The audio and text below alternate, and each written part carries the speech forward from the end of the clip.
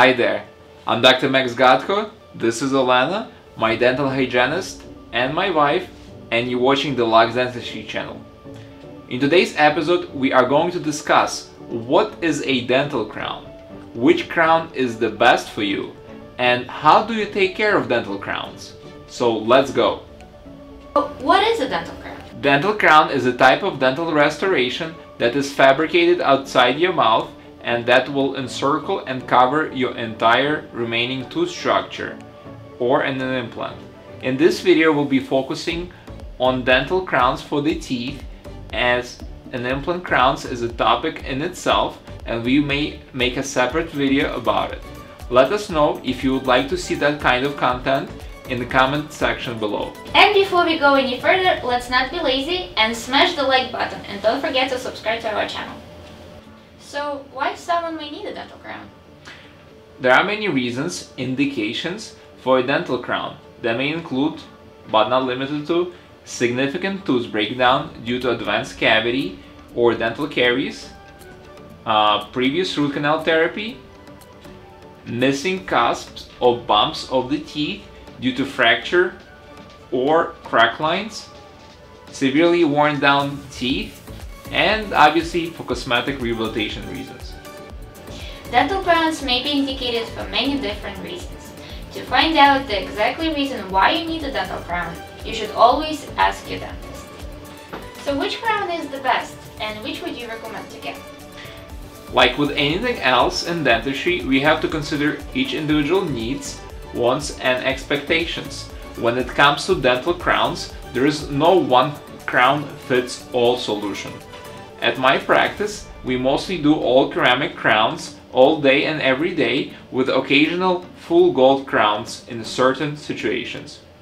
My general recommendation would be to stick with zirconia oxide based crowns, either monolithic or layered, for any of the back teeth, and go with an Emax or lithium disilicate type of crowns for any cosmetic or front tooth work.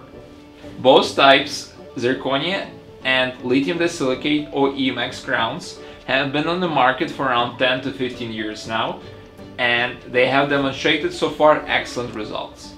From experience, I can say with confidence that those all ceramic crowns are far more superior than any porcelain fused to metal crowns when it comes to gum health, gum response, intimate fit of the tooth, bonding and cementation possibilities, and overall aesthetic satisfaction and results. Only thing that remains to be seen is longevity of all ceramic crowns, as we just don't have enough data yet, but we do expect it to be equal or greater of metallic ceramic crowns. I personally believe porcelain fused to metal crowns are completely outlived its times. Is it like you're trying to buy a new smartphone and you're considering a brand new iPhone 1 for the same price of iPhone 11 today? Exactly. Why would you get iPhone 1 today? Well, if you want a relic in your mouth, then go with a porcelain fused to metal crown. What is life expectancy of the crown? Modern all ceramic crowns have general life expectancy of 10 to 15 years, with more than half of those are expected to last far beyond that, depending on many factors such as person's dental hygiene, diet, chewing habits, and chewing forces. So what are the contraindications for the crown?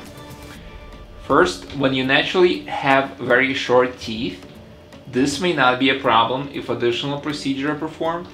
Second, when tooth loss or breakdown is not adequate enough to justify shaving off a significant amount of healthy tooth structure. Third, in cases of severe parafunction, like bruxism, crowns are often not indicated unless entire arch or even full mouth is being treated at once.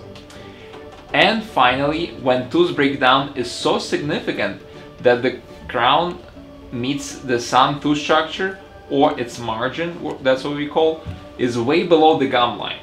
It just makes hygiene care very difficult, and results of such crowns are unpredictable in the long run. What about if a patient has advanced caries all around the mouth and has very poor hygiene? Excellent thinking, Elena. Uncontrolled decay all over the mouth is definitely a big contraindication for any final type of restorations, unless patient is going to change and demonstrate with time a big improvement in oral hygiene. So let me ask you the following. What's your recommendations when it comes to taking care of dental crowns? If you get a crown, can you get a decay? Let's answer the last question first. Can you get a cavity if you get a crown? The answer is of course. The crown itself cannot rot, nor do bacteria can destroy it. However, your tooth underneath the crown is susceptible and prone for dental caries if no proper hygiene is followed. Do you recommend any special hygiene protocol for taking care of dental crowns? The secret is, good oral hygiene is a marathon and not a sprint run, meaning taking a good care of your teeth should be done consistently and at all times. I would highly recommend for the patients who get a crown, especially for reason of cavities, is to first and foremost improve your hygiene game. Brush at least twice a day with a fluoride toothpaste. At night, floss your teeth properly until there is no food particles left in between your teeth. And yes, that may take you 2 to 3 times flossing each side. Other modalities may include diet and nutrients intake adjustment, as well as specific products for high caries risk patients. To summarize, first you want to find out from your dentist reason why you need a crown in the first place. Proper diagnosis often leads to a long-term prognosis. Second, go for all ceramic type of a crown if it's possible. And third, proper oral hygiene is more important than ever to follow in order for the crown to last as long as possible. Thank you for watching this episode. If you enjoyed this video, don't forget to smash the like button and to subscribe to our channel if you want to continue learning about dentistry. Wish you lots of luck and health, and we will see you next time.